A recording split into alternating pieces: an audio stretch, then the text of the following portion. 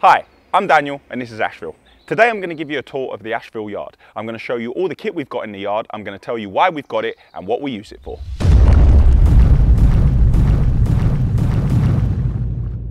So in the Ashville yard, you'll see a lot of kit that's generally associated with different sectors in this industry. We need all of this in one place at one time as a fully functioning hub to serve all our companies: construction, waste management, aggregates, and ready-mix concrete supply. Before I go into detail on any one item in the yard, I want to explain the concept and the logic behind what we've done here. Everything in the Ashville yard is mobile. That means if we begin to go into a different sector or we decide to move, everything can be reshuffled or it can be lifted and put on the back of a lorry and taken elsewhere. In case you're wondering why there's a random phone box in the middle of the yard, this is a restoration project what we're working on, but there'll be a video about this. A major part of the Ashville city is scaffolding. We use it everywhere. We use it for platforms, we use it for stairs, we use it for storage. This enables us to be mobile if need be. This is the car park. I know, not very interesting. But what I want to show you are these jersey barriers made courtesy of Ashville Concrete, which we use all over the yard to create separation in areas and safe pedestrian walkways. We have these to let people know safe places to cross. So, you walk to this area, you can clearly see a sign, stop, look left, look right. You walk across to the other safe pedestrian area, which is here. So in this central shed in the yard, we have a hot wash, which is perfect because you can take all the dirt and grime off the lorries and machines. And we also have a compressor, so you can check your tire pressure and top your tire pressure up. What we can see here is Adrian cleaning out the hopper on the concrete pump. So he was at a job and they wouldn't let him clean it out properly because they didn't want all the concrete spread out into the road. He's come back to the yard and he's cleaning it out. This is essential to keep on top of maintenance. As if the sign wasn't a dead giveaway, this is the refueling bay. Now over here, we have our white diesel tank, which holds about 22,000 litres of white diesel. And we also keep red diesel in the yard in 2 separate tanks. Now keeping diesel in the yard is something new for Ashville. It's a decision we made about 18 months ago. We felt that if we kept the diesel in the yard, we could save on costs, and also it would stop drivers going into petrol stations and sitting around for half an hour to an hour waiting to be refueled. Now, everybody comes back at the end of the day, they load with diesel, and hopefully they'll all do 1 extra job a day. Also, in the refueling bay, we have AdBlue and all the different types of admixes to create different types of concrete. What I'm trying to do is create an area where a lorry can reverse in, load all the fuels and admixtures he needs, and then be off out the gate as soon as possible. We try to use every square foot in the yard. So on top of these 2 containers, we've created this scaffold platform, which is great for a view, and it's also great for storing tyres. The process is, if you have a puncture, your wheel comes off, you change it, and you leave your puncture to be repaired. Once your puncture is examined, if it can be repaired, it's repaired and it's put back up here in the correct pile because we have 3 or 4 different tyre sizes in storage. Skips. This is where we store our skips. We only do 3 size skips, so it's pretty easy, which is an 8-yard, an 8-yard crane skip, and a 12-yard. We keep a few of them in the yard, so it's quick for drivers when they come in to change over from one size to the other. So over here, we've got the storage bays for the material which is used to make concrete. So we've got ballast, sand, 20mm shingle, and 10mm shingle. We keep these materials in the central part of the yard because it's quick for the loading shovels to get it on and get it on the volumetrics as quick as possible. This is our bagging machine. This is what we do to create the ton bags of sand, ballast, stone, and type 1. This is our control panel here for on and off and setting weights. Now we load the material into the hopper, which is here. We turn it on, and once we've turned it on, it gives it a big shake, and the conveyor belt here transports the material into the bags. This is the Ashville water tower. This is 20,000 litres of water, which is stored for the volumetric concrete lorries. Each time a volumetric concrete lorry loads, it's 2,200 litres of water. So if you can imagine, the 3 lorries are out and about on a daily basis. Coming back to the yard, we need to make sure we have enough water in storage to never slow them down. So in simple terms, the water tower acts like a toilet. So every time it's flushed, it fills back up to the full height. This is our brand new red diesel tank, which is actually in the railway yard, not the main yard. We've had to put this in specifically for the LH60 because it's too big to track around the road to refuel in that yard. This is our cement silo, where we store all the cement needed to make concrete.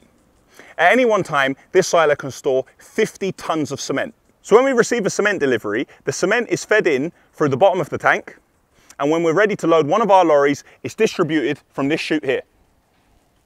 So every day, whichever concrete lorry's back first pours concrete blocks. We continually make these and we can't possibly make enough. We use them for absolutely everything. Here's some we made earlier. This is our wheel wash, what we've put in place for two reasons. The first being we want to keep the tyres nice and clean so we don't track any mud or debris onto the road and upset any of the residents. Two, we need to keep the lorries nice and clean because the newer lorries have a lot of sensors. When these sensors get dirty, sometimes they can throw false warnings onto the dashboard that you have a problem with your braking. So keeping them nice and clean is much better for maintenance. This section is the Ashville Railway Yard. I'll show you how it works. So firstly, we come over here and we close this gate. Right, so now this is secure, we need to take a walk up to the top of the yard. We always have to close the other gate first, and now we open this gate. Once the yard is secured at that point, it makes it safe for the trains to come in. And now trains can come in off the main line. This is our weighbridge. This is where we weigh all the vehicles going in and out so we can make sure that we're not giving you too much or too little. The entire area is CCTV'd and we can see what is in the lorries at all times. However, if you like a manual look, you can take a walk up this viewing platform and take a look out and see what's in the back of the lorry. This is Simon, our trusty weighbridge operator. Simon's making sure that everyone's getting exactly what they pay for. As you can see, Simon's very organised. He's got an entire bespoke weighbridge system built here, and we've also got a manual monitor here as well. We've got records of all the lorries that come in and out manually as well. The Type 1 stays in the railway yard because it actually comes off the train. We keep this material separate from the concrete material, like the sand and stone, which is in the main yard. The men's toilets. I'm quite happy with how I've set this place up. We've got lino on the floor and I've actually put the same lino on the walls and we've siliconed down in the corners, basically making it watertight. So when it gets dirty in here, and it does get dirty, we bring the jet washer in and we completely jet wash all the walls down, a bit of chemical, jet wash it all down again and out the door.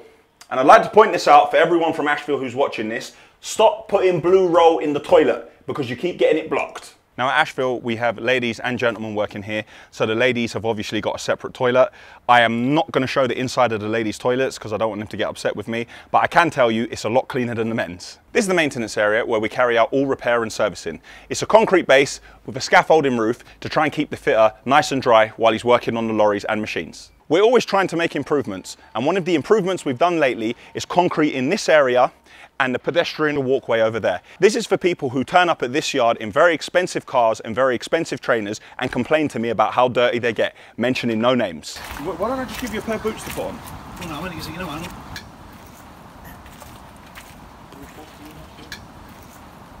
We try not to waste anything in the yard, and I especially love these. The boys in the construction firm, they get old pieces of timber and then make little chairs like this so we can all sit around and have a chat on a break. Sprinklers. We've got a lot of sprinklers dotted out everywhere in the yard. These are fantastic for dust suppression. So what we do is we line them all up against the outside fence here, and then on a hot day, we turn them on and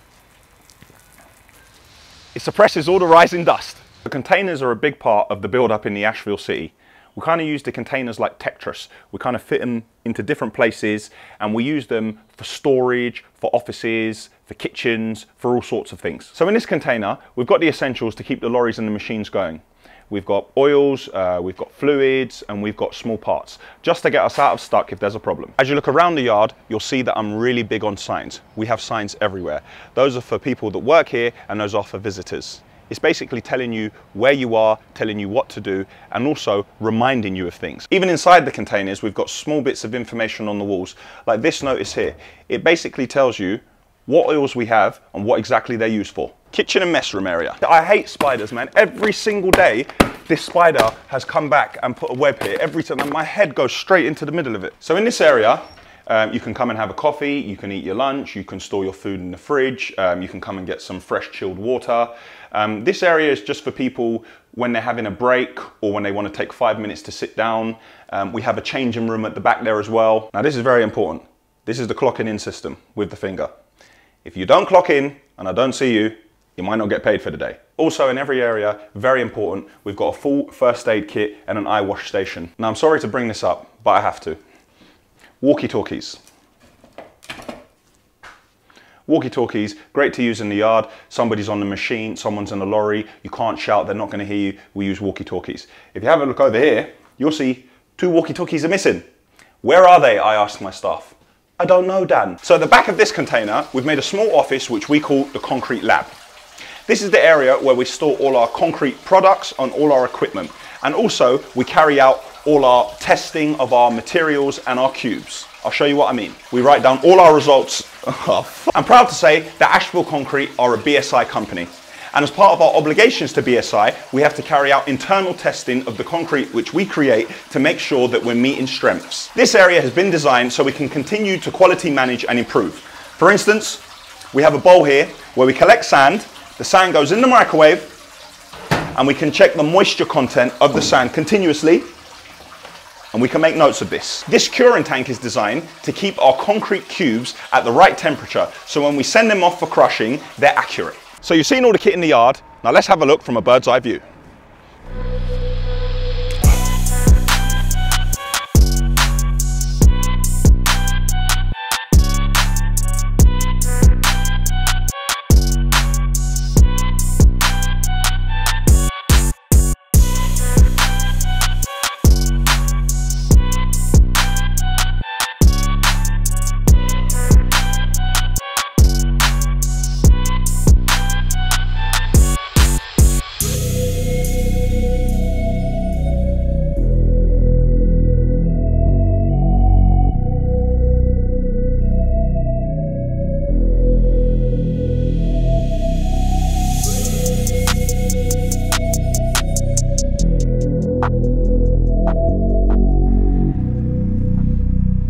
Now we're back on the ground, let's have a look in the office. So the ground floor office is for the construction firm and a videographer. In this area we deal with everything construction based.